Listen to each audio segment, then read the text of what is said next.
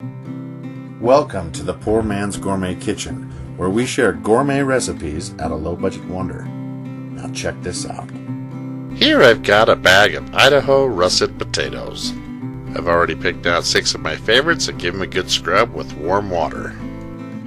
Now it's good to use the flat side of the potato for the bottom, the curved side for the top, so you can see we got the width there. And we're going to take a skewer and we're going to plunge it through about 1/4 of an inch from the bottom. Just like that. Now you want to just lay the potato down on its side. And with a sharp knife you want to cut about 1/8 of an inch right off the bottom. Now you can take your potato and set it down flat. You don't have to worry about it rolling back and forth or getting out of control when you're using your knife. Now when you're cutting your ridges, you want to leave about 1/8 inch of space between each one. And you'll cut all the way down to the skewer without cutting all the way through the potato. And you continue this pattern until you reach the end.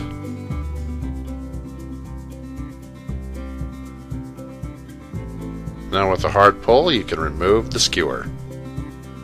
Now as you can see here, we've got a beautifully cut Hasselback potato. All these ridges are congruent, fairly even, and they're going to turn out beautifully once we cook them in the oven. But first we're going to add a little bit of vegetable oil. You don't want these to completely dry out while they're cooking, so you want to just rub that into the outside of the skin. Then lay each one of them down in a baking pan and take them straight to the oven. Set them on the middle rack and bake at 425 degrees Fahrenheit for approximately 20 minutes. In the meantime, you want to melt down some butter, add some garlic, fresh thyme, and rosemary. I also like to add some Mexican oregano and hit it with a little bit of kosher salt and pepper. And I just keep this on low until it's nice and melted, then I kill the heat. After 20 minutes, you're going to pull the potatoes out of the oven, and you're going to notice that the ridges here are starting to open up. That's a good thing, because we're going to take each one of our potatoes and submerge it right in that seasoned butter. Be sure to turn it upside down so each one of our slices can get coated. Now just repeat for each potato until they all look like this. Now if any of you are fans of salted baked potatoes, this is the time to hit it. Kosher salt and pepper right over the top of each one of them. Now we're going to put them back in the oven, but reduce the heat to 350 degrees Fahrenheit for 45 minutes. But you want to pull them out 10 minutes before they're done. You want to baste them with that butter mixture one last time.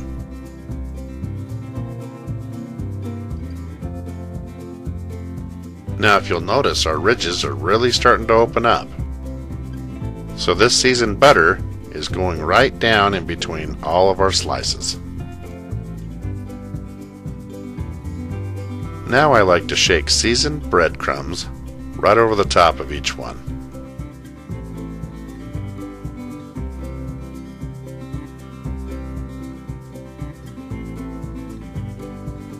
Now back to the oven one last time for the remaining 10 minutes.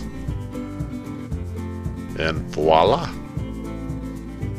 You end up with a light crispy outside and a soft, tender inside. A perfect Hasselback potato in my opinion. But I baste one last time upon serving and I hit it with some Romano cheese.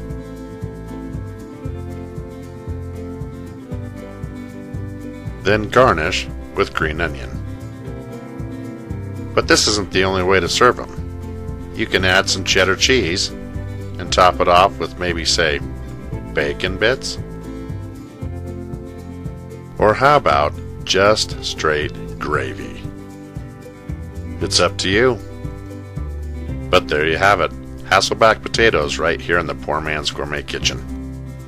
Thank you for watching, and be sure to stop by PoorMansGourmetKitchen.com for more recipes and exact ingredients.